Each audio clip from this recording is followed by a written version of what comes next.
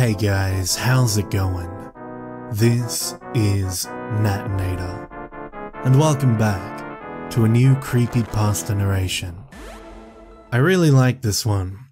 I always tend to enjoy stories set in space. Plus, it's a story that might leave you wondering at the end, which is always a nice touch. It's titled, The Apollo Inventus. Now as always, turn out the lights, get comfortable, and let the story begin.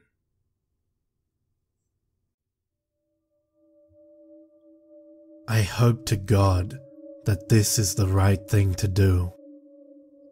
This is what he told us to do.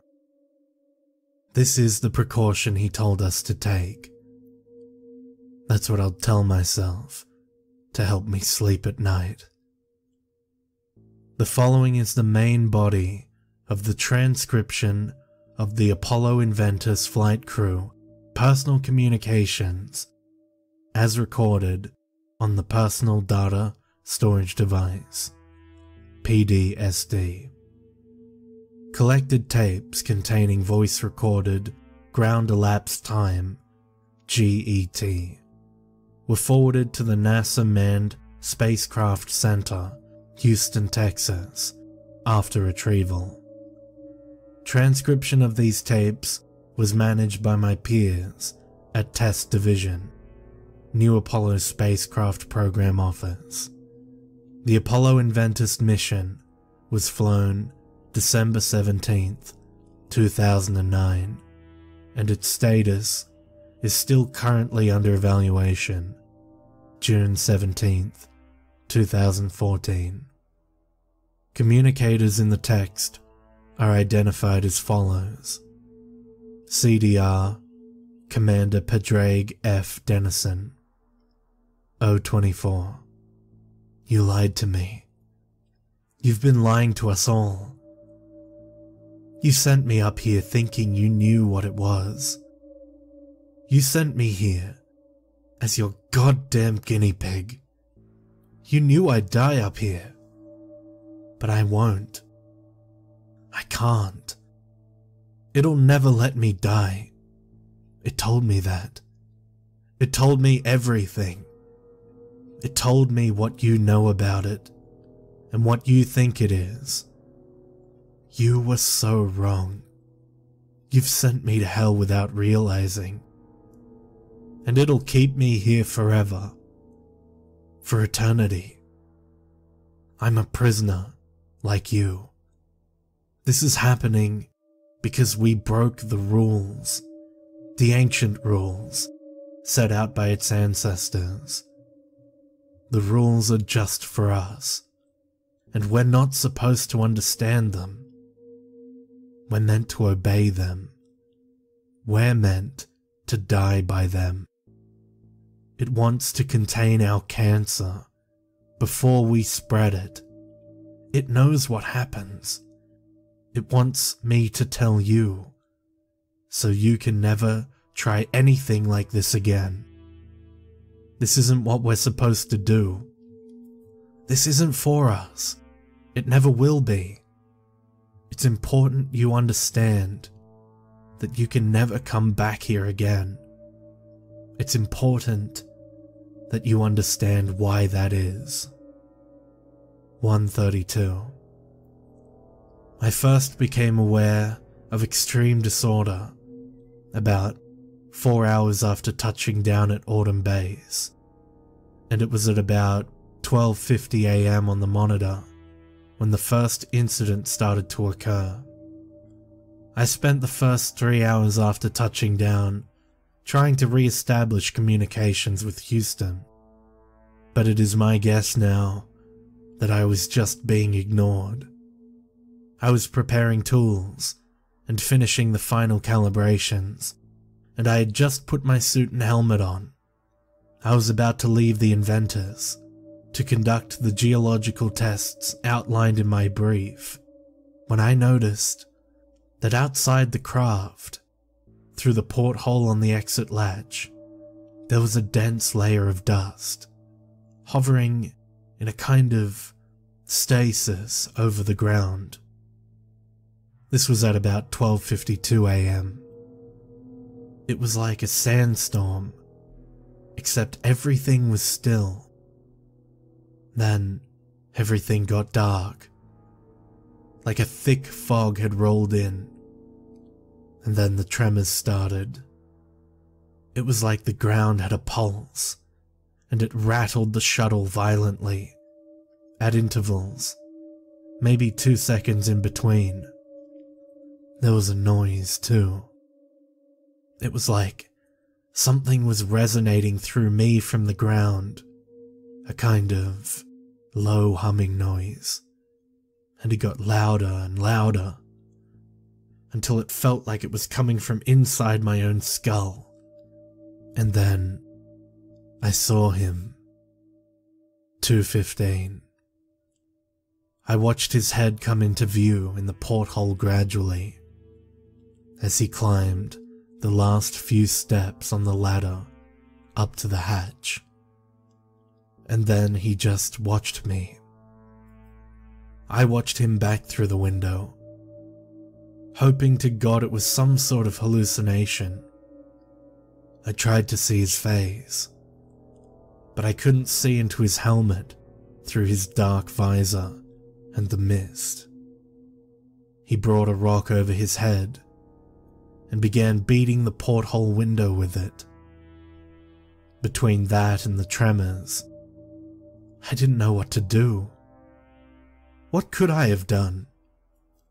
They don't prepare you for that kind of stuff in training. The first thing I did do was try to wake myself up. But obviously, I wasn't dreaming. I was terrified the tremors or the astronaut would cause some sort of irreversible damage to the shuttle. So I tried to take off. I tried to abandon my mission. I tried to get out of there. When I went to set up for liftoff, I noticed the banging on the window stop. When I turned to see what was happening at that point, there was a sudden, stronger, deeper movement in the ground.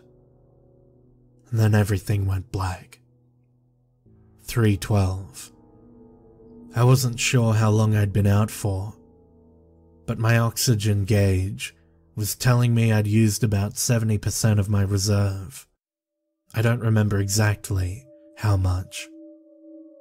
I woke up outside the shuttle, on the moon's surface, about 50 meters away from where I'd landed. That was my first time ever stepping foot on the moon. I had no idea what was happening. I still didn't know at that point whether I was hallucinating, or whether I was imagining things, or I don't know what. The tremors had stopped, and it seemed the dust and rocks had settled back on the surface while I was unconscious. The mist was gone too, and that humming noise. It was as if nothing had happened, just dead silence. I spotted the Inventus in the distance and started making my way towards it. Then, as I got closer, I noticed a strange rock between myself and it. It was paler than the rest, and longer too. Looking at it, it was noticeably distinctive from everything else, lying kind of skew ways and lumpy. Then I saw it wasn't a rock at all. It was the man, the astronaut from before. I stopped and watched. I tried to get a grasp on reality. I figured it couldn't be real, what I was experiencing. But he stayed lying right there, motionless. And then he started to get up. He got up slowly, stopping on all fours for a while, before getting completely to his feet. Then he started on his way back to the shuttle. 4:18. I kept about a 10-meter distance from him up to the ladder.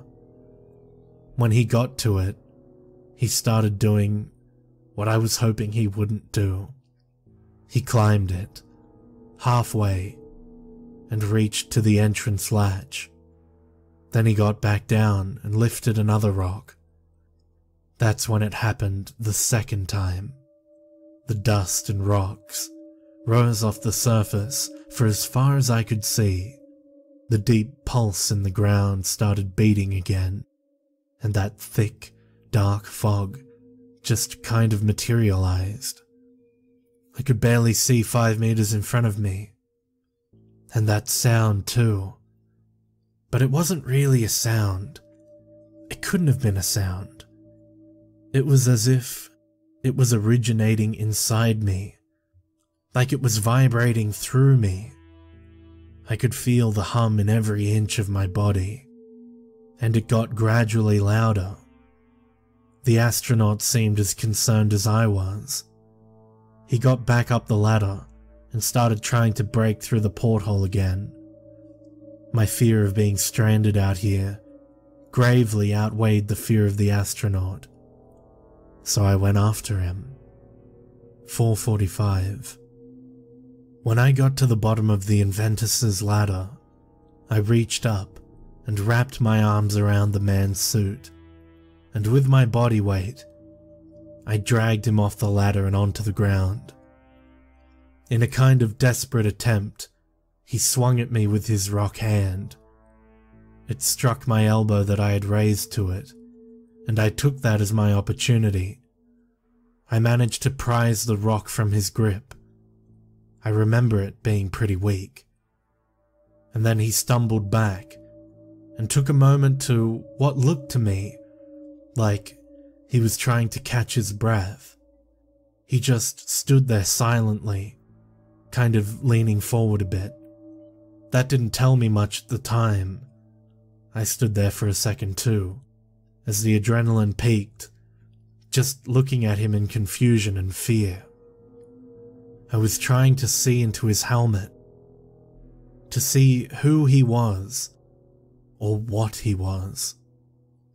Then he started coming towards me again, slowly, but intently. I put my boot out and planted it into the stomach of his suit, just to keep him back, but his legs folded, and he landed face down in the dust. I watched to see if he was going to get back up, but he didn't. Then my gauge pinged again. I had very little oxygen left in my tank at that point. I had to get inside the shuttle.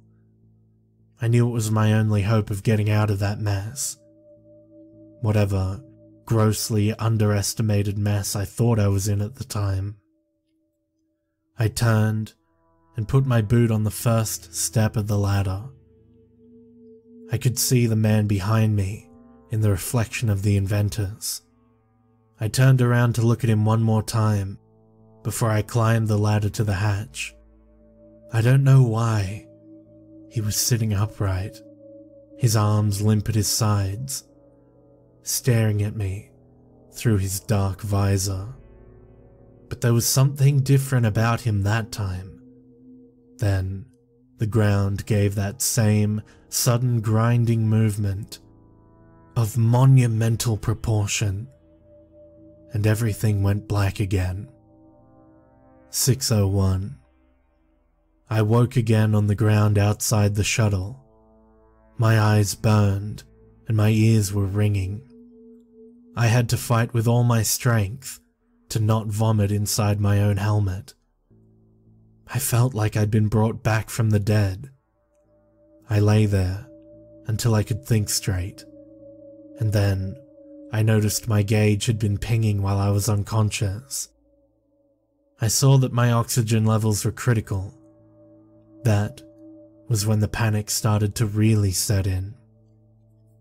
I got up slowly, so I wouldn't pass out, and spotted the shuttle about 30 meters away. I was so desperate to get back in there. I was desperate for oxygen, and to get away from this place.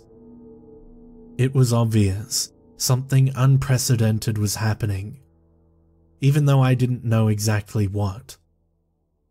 I had to get back before the tremors started again, and the fog, and the blackouts. I knew I was in a terrible situation, but I had no idea how bad it really was. How bad it was for all of us. I got to the shuttle eventually. There were moments I thought I would pass out, but I managed to get there. It was getting harder and harder to draw breaths, and my head was getting hot. I climbed the ladder halfway and checked the entrance latch. It was locked. The man, I thought. The man was using a rock. That's the only way to get in. I wasn't thinking straight. I was desperate. I had my mind on the oxygen reserves inside. I had my mind on my family. On home. 7:05. This was meant to be a textbook mission. I mean, I was meant to come home. When I asked why it wasn't going to be public, you told me it was for security reasons, and other reasons that weren't relevant to me. I trusted you. Why shouldn't I have? I put my faith in all of you. I knew it was important. I understood that I was doing something that others couldn't know about. But you kept so much from me. I put my life in your hands, and you threw it away like it was nothing. And for what? You manipulated me. You threw me to the wolves. I wanted a story to tell, but not like this. I want to go home. This can't happen to me. Why did you let this happen to me? Sobbing and uncomprehendable muttering from Captain Padraig F. Dennison until 1419. 1430. After remembering the astronaut while standing at the locked hatch, I remember getting dizzy. I got off the ladder and found the easiest rock to carry, like I had seen him do, and then everything lifted off the ground again. 1442. The rocks and dirt just hung there, motionless like before. The fog materialized and everything got dark and hazy. The hum started vibrating through me, louder and louder, and the surface started to pulse. That same primal series of beating, coming deep from inside its core. The thought did cross my mind at the time that it was as if something was alive. I got back onto the ladder, trying my best to hold on. The tremors were rocking the shuttle intensely now. Then I got to the top. I got to the hatch and looked through the porthole, and I saw myself. Not like a reflection, like a man inside the shuttle, only it was me. He stood there in his suit and helmet and just returned the stare. I saw the oxygen tanks on the racks to his left, and the screen that read 12:53 AM to his right. I could see what was happening now. It had already happened before. I wasn't able to breathe at that point, and the pinging from my gauge was deafening. My tanks were empty. I held my last breath, and with the rock I started hitting the window. I was trying to break it. There's an emergency release on the other side, but then something grabbed hold of me around my waist. It was the same man as before. It was me. He pulled us off the ladder, away from the latch, away from the oxygen, and onto the ground. My chest burned. I couldn't hold it any longer. I swung at him with the rock, but he easily blocked it. Then he took it from me. I felt the blood rush from my head. My eyes leaked tears into the helmet, and my vision spun. I stumbled forwards and felt him kick the last breath out of my lungs. 1556. I lay there flat on my stomach, in agony. My eyes felt like they were going to pop, and my chest was clenching up so hard I thought it would burst. I felt its pulse rattle my helmet at 2 or 3 second intervals. The humming noise got louder and louder, until I felt like it was shivering against my soul. My vision faded, and I felt my life stutter. I felt it leak out of the cracks in my broken spirit. I felt it with every convulsion.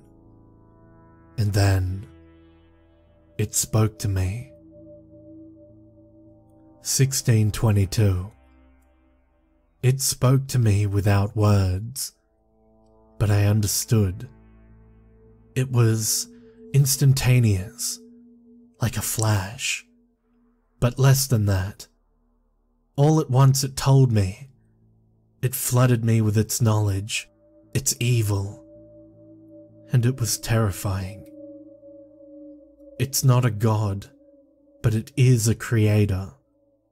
It's a creator and a destroyer, a manipulator. It's an observer, an instigator. It's our mother and our father, but it's not our friend. Its nature is insidious. You lied to me. You've been lying to us all. There's no flag up here. There are no footsteps or milestones. I was the first.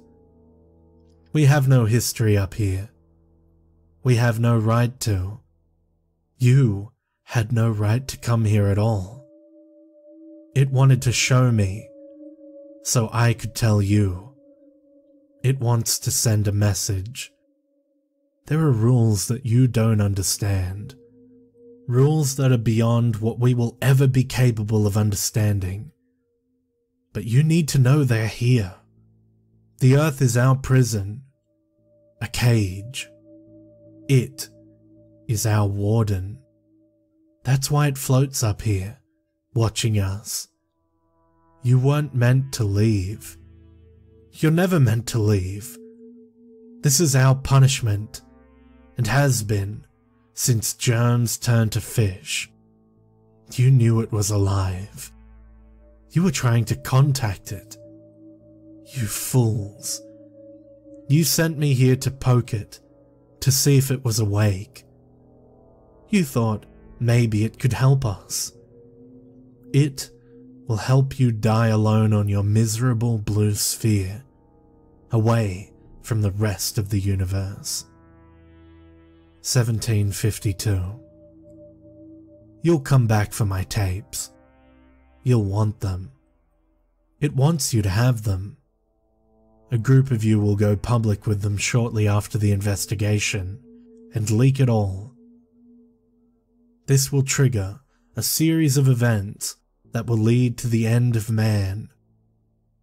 It will decide to speed up this process when it begins, and then it will take all of you as well, to where I'm going shortly.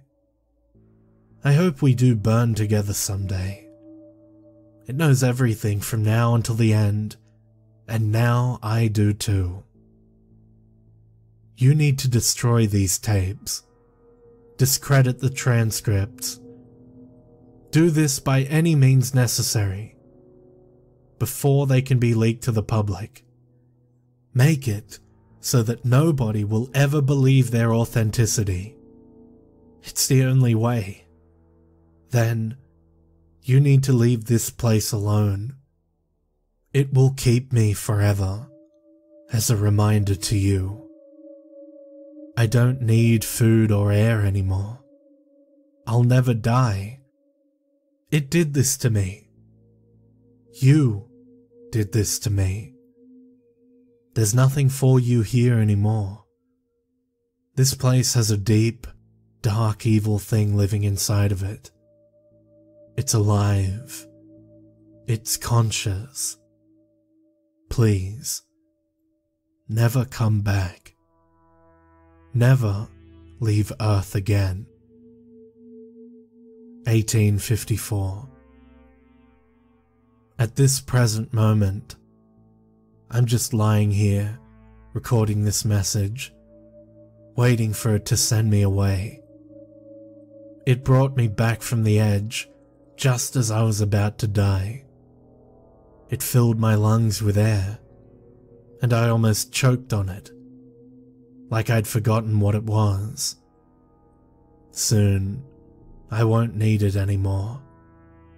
I know that it's only temporary. My eyesight and hearing came back almost immediately. Its pulse, deep inside the core, still rattled my helmet, and the hum still resonated inside my skull. I sat up slowly, through the floating layer of dust, and saw the Inventus and the man on the ladder. I knew exactly how it would happen. It had happened already before.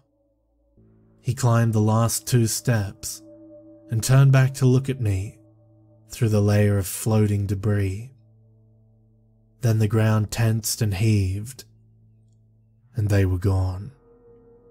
Notes: recording stays active after the speaker is finished until 27:53, before being manually terminated by the speaker.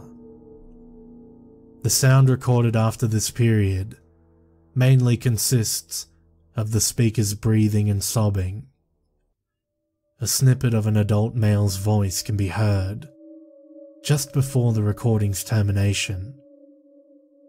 The location of Captain Padraig F. Dennison, by his own account, during the period of time which he records these messages, would have made it impossible for noise outside of his spacesuit to be picked up by his personal data storage device.